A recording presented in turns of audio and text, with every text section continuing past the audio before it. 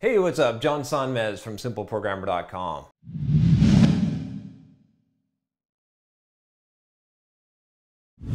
So as I've probably mentioned several times in videos, I have a blogging course that I get a lot of questions for. It's a free blogging course. You can check it out and sign up right here, and it teaches you how to create a blog. You know, all the things that I learned in growing Simple Programmer, from 10 visits a week, which are mostly my mom, and to over 1 million visits per year. But definitely check that out. And I get some questions from this, and this is a good question. This question is from James, and he says, I just got your first lesson about blogging, and things you say clearly make sense. Blogs need to be specialized.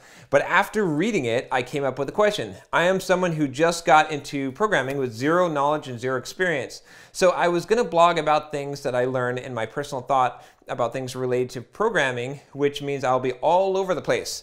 Complete opposite from specializing. Of course, I will be specialized on something when I'm more knowledgeable and experienced, but for now, I don't know anything to specialize myself. I just want to hear about your opinions on blogging when the person is a complete newbie. As always, thank you very much. Have an awesome day, John. Sincerely, James. So James, this is, I think I've gotten a lot of questions like this, so you're not alone here. You know, starting out as a developer, like creating a blog, by the way, I still get this. If you are starting out, doesn't mean that you can't start a blog. Do it now, because it's going to take you like 2 or 3 years to get an audience, to get people actually reading your blog, to establish your voice. I talked about finding your voice here, to get your writing style, to get into the habit, all these things. It's going to take some time. So start now, right?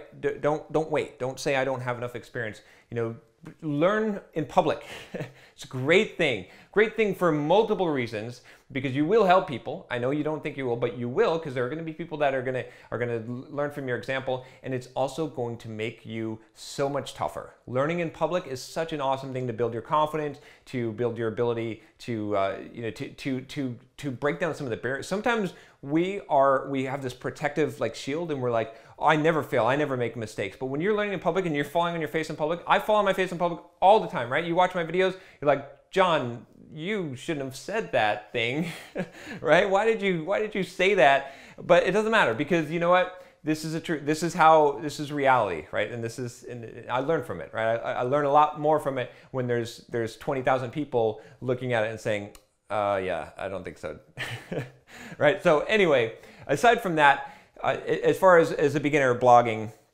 specialize anyway in something, right? And it doesn't mean, you know, as a beginner you're gonna have to learn. And I'm going to draw something here. So let's look at what's called this T-shaped learning. Actually, you know what? Let me see.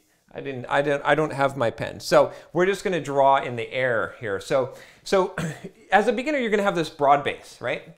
And you're going to need to develop that broad base. And as a beginner, you don't have any of that. So you're going to need to develop that. And that's going to be broad. It's going to be different areas, data, algorithms, data science. It's going to be different some different programming languages, operating systems, concepts, right? The basic technology, web technology, mobile, whatever you do. And then you're going to have this deep place where you go deep.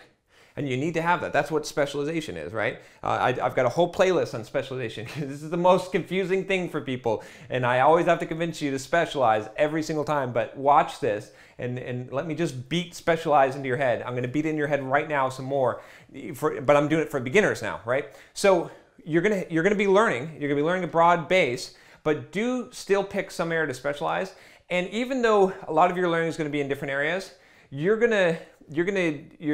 blog is still going to be on some specialization. You don't have expertise in it now, but you're going to learn the expertise and you're going to share them as you learn them as you're growing deep into one area. Because you need to do it anyway, right? And you know, the only difference between you and a more experienced programmer is the more experienced programmer already has that base, and they probably have maybe a couple of spikes of different areas of specialization, and they're going to pick one of those and take that deeper. The only difference is that you are going to be learning some stuff on the outside, but don't share everything that you're learning, right? It's better to just share some specialized area where you're gonna devote a lot of your focus. Maybe you're learning, maybe the experienced person's learning looks like 10% to basics and 90% to some area of specialization. And maybe your learning looks more like 50% to the basics, to building the base, but 50% to that specialization. That specialization is still very, very important. It will make you distinct in the marketplace. It's something that is critical. So don't ignore that, and don't feel like just because you're a beginner, you don't have anything to share. You do. You're a unique person. You have a unique set of experiences, life experiences, your message, your environment. You can present things in a way and connect with people in a way that other people won't be able to. A lot of people turn on my YouTube channel and they're like, who is that guy? I don't like him. I don't like the way he talks. I don't like the way he looks. I don't like the way he dresses, and they turn it off. But other people are like, oh, I like every single video that guy does. It's awesome. I learned better than that. And there's plenty of people saying the same thing that I'm saying. They're saying it in different ways. Some of them are saying it in monotone voices, right? And they're not as animated, but some people prefer that, or they learn better from someone else. So don't ever assume that you have nothing to offer. You always have something to offer, and you will find, this is a big world, over 5 billion people. There's going to be people that connect specifically with you and your delivery style and what you're doing. So anyway, hope that encourages you. Go forward and conquer, do it, take action. And for all of you out there, take action. And if you want to sign up for that blogging course, go check it out here. And I think it'll really benefit your career. So anyway, that's all I got to say about that. If you like this video, subscribe to the channel. I'll talk to you next time. Take care.